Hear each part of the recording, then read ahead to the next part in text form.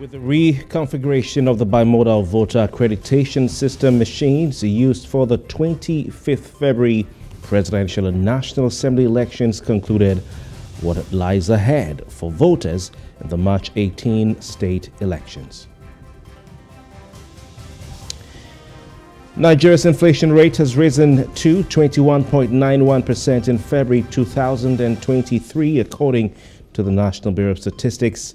We'll look at what this means for a nation already grappling with severe economic hardship. And in Off the Press, we take a look at the latest headlines on front pages of today's national dailies with analysis to follow.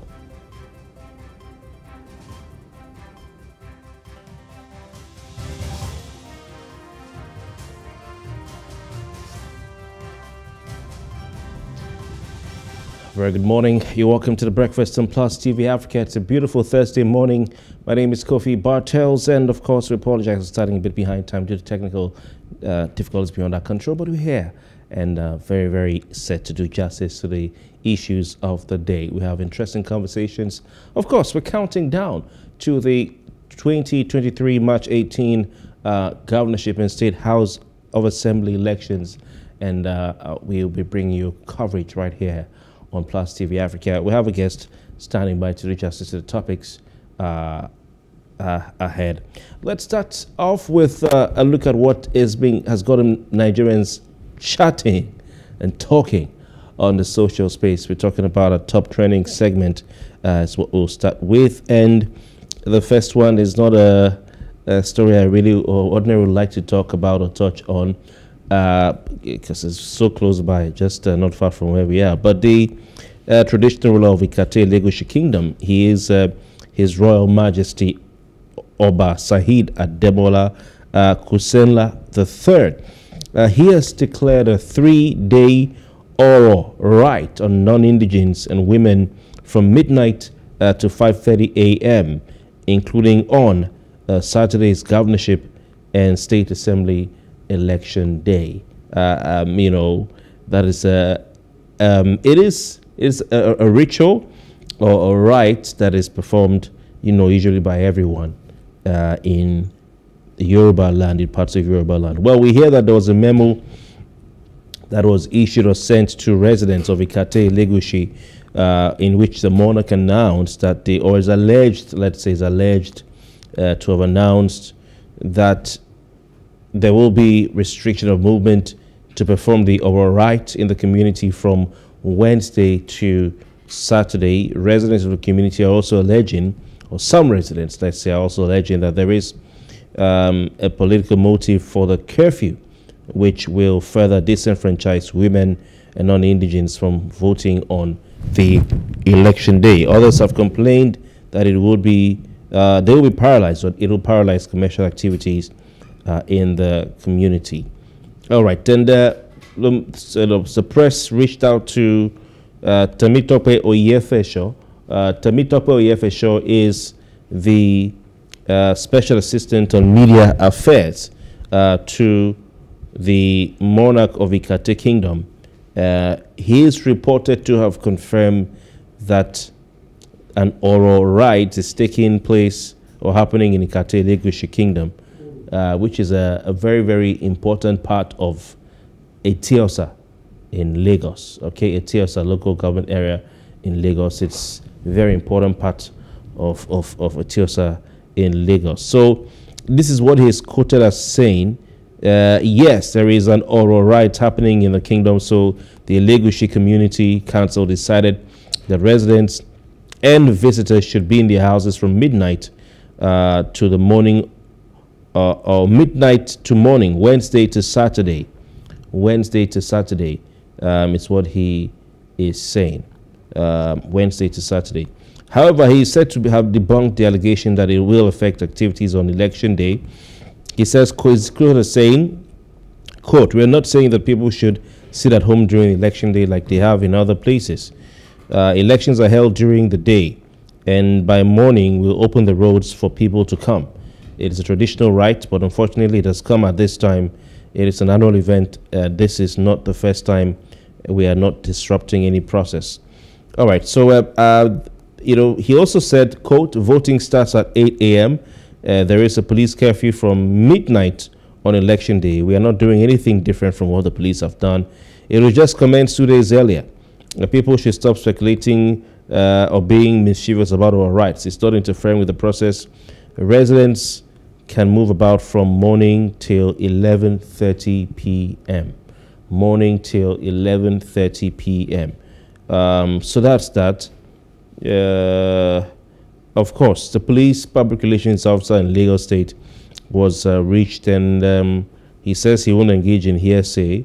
He won't engage in speculation. Of course, that's what he said. So, before this news became public, or this allegation became public, there were some rumors that something like this was going to happen in some parts of Lagos, and there was a particular community where the residents had to reach out to the commissioner of police to say, look at what's going on. They're saying we can't come out, in this election period. What the media aide to the monarch in Elegushi has said, I think should give us more insight, or is quoted as saying, should give us more insight into what exactly is at play here. Because they're saying that they're starting on Wednesday, and it is going to continue till Saturday morning. So Wednesday, Thursday, Friday, Saturday, okay, is what he's quoted as saying. And if indeed it is true, it would therefore mean that voters will be allowed to go around, move about on Saturday, especially going by the fact that the allegation says that the movement restriction will start from 11:30 p.m. till morning. However, what we hear, another latest, is that the Oba has come out to debunk this allegation, or to debunk this particular insinuation. But it's something that we'll have to clarify, because yesterday I saw in the Punch newspaper that Oba Sahid Ademola himself on yesterday said that the 2023 Oro Festival will not affect the governorship elections. That's what he's saying. Through his media aide, Temitope Oyefesha, as we mentioned earlier. So whether it's a debunking, I'm not too sure about that. But what they're saying is that the election day is not included. The election day is not included. And moreover, they're going to restrict the movement of people from maybe 11:30 p.m. or midnight to 5 a.m. where they'll perform the rites. So the election day is not included. And moreover, he says on the Friday before the election day, there's a curfew, usually put in place by the police. So they're not doing anything different. So some have said, oh, okay, it's a modern society. Why are people going to be restricted for traditional rights and all that? But they are doing their thing in the night. I can't remember as the city I lived in, where when there's a particular cult, if they want to move around at night, you have to turn off your light, turn off the generating set, everybody stay at home. And if they see any light on, security light, they'll smash it. If they catch you on the road, at that time you are on your own with a masquerade. So it's I think what we can say is that we right here, at Plus TV Africa, we have a high regard for the traditional institutions, and I'm sure Nigerians out there, the voting public, will have a high regard for the traditional institutions. Oba Elegushi is a very, very respected monarch. That's talking about Oba Sahid Ademola, the traditional ruler of the Elegushi Kingdom in Lagos, a very respected monarch, and very revered monarch at that. And traditional rights, traditional processes and all that are really, the exclusive preserve of the custodians of the land. They have a right to do that. The question some would ask is, why now? But what the Oba's media assistant is saying is that it just happens that it's an annual exercise. It just happens that it's coinciding. It's a coincidence. coinciding with the run-up to the election period, but that they've moved it some days before the election, and that from in the daytime people are allowed to go about their activities, but from 11:30 p.m. or midnight to 5 a.m. you can't do that. So those who want to go clubbing, you have to think about maybe staying in a hotel or something, you know. So I think that's that. There's nothing, you know, just stay at home or stay somewhere else, allow the traditional institution to do the thing, and on election day, people are free to move. People are free to move. It ends on Friday. So there's nothing to be worried about. All right, we'll move on to another top trending story. A total of 21 suspected internet fraudsters, we call them Yahoo boys. I don't think we should even call them Yahoo boys anymore. I think it should be Yahoo boys and girls, you know, in the name of gender equality. I spoke to a taxi driver or cab driver from one of these ride-hailing apps, you know, and he was complaining to me that people would show him in the midst of the cash crunch in Nigeria and surge in use of banks' online platform, internet platforms, and mobile applications. So the banks are finding it difficult to cope with the surge. So sometimes, from time to time, they will complain to you that they have, you know, people are not paying them, or you know, love. But what I hear now is a trend. Is that some of these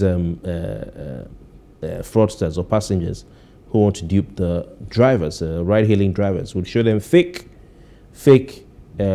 transaction notices or alerts or receipts, you know. And one driver was trying to convince me that his female drivers or passengers are the ones that do it more, you know, which was a shock to me. So maybe we need to just call it what it is. It's no more Yahoo boys, but Yahoo boys and girls. Really, that's the situation. But for this one, all I can see, those I can see in front of me, are boys, young guys, you know, 21 of them, suspected internet fraudsters. Of course, they'll be charged to court. If they are found guilty, then we can call them internet fraudsters. And I'm happy that the media is choosing not to show their face, but is showing them from behind, which is good. You know, so that they can be given their day in court. The EFCC, Nigeria's Economic and Financial Crimes Commission, is the corruption watchdog, arrested them, and the names have been put out. I don't know why the names are put out, since they're still suspects, you know. But the anti-graft agency, in a statement on its official Twitter page, said the suspects were arrested in Lugbe and Kubwa suburbs of Abuja. The arrest followed what they call actionable intelligence on their alleged internet-related fraud activities. You know, they said they recovered some items from them. When they say we recovered items, I don't know, are those items stolen? Because you hear them saying we recovered 2 mobile phones, recovered 3 laptops, recovered 2 iPhones and all that. If you go see someone, you know, arrest somebody who is a suspect, and they have their property, do you call that recovering? You know, but I'm sure the security operatives and police and the EFCC will know best the language to use, since it's their profession. But to me, as a layman in that area, I sometimes wonder why they say they recovered. You know, maybe you raid the house of a suspect and their mobile phones, and then they parade the mobile phones, saying we recovered 5 mobile phones from them. I mean, I didn't know meant to have mobile phones. But anyway, maybe the laptops are part of the exhibits, I don't know, but it's somehow awkward to me. They said they recovered 3 laptops, Mercedes CLA 250, which is a choice car of Yahoo boys, but it doesn't mean these are Yahoo boys. We don't know yet. 25 high-end mobile phones and a C300 car. The EFCC saying they'll be arraigned in court as soon as investigations are concluded. And you know, this is my problem. It's a problem I have. Why are you sounding like these guys have already been convicted when you are just about to start an investigation? You know, somebody tipped you off. You went and raided their home. You arrested them, and you're putting their names out in public. You know, which, I mean, you never can tell what the effect of this will be. There's a case somewhere in, I think, in the United States or in Britain, of a celebrity who was accused of sexually harassing a woman. Well, he went to court and then he was cleared of all these charges. And I was interviewed. This was earlier this week. and was asked, for his thoughts, and he said it's going to be hard for him to repair the damage to his reputation, since his name has been put out there already. It's going to be hard for him. So, for me, it's not about discouraging anti-graft agencies, but we talk about media trial. Like I said, first of all, it's good that their faces weren't shown. Secondly, I think their names should not have been put out. Do your job, do your investigation. That's why you're paid, and then go to court. And when they are convicted, you can announce that, hey, these people have been convicted and found guilty and all that. Even the practice of a mug shot, being released to the public by EFCC, I do not know how do I call it? I do not know how whether that is known to Nigerian law. That you arrest a suspect. Oh, Kofi Bartels, he's what do they call it? We have information on him, or financial crimes or something. Then they come swoop on. Maybe it's a mistaken identity. Because it happened to me before, and they put my name on the document, mistaken identity, and they swoop on you, and then you're like, what's going on? And then they take you to their facility and they take a picture of you and put it on social media.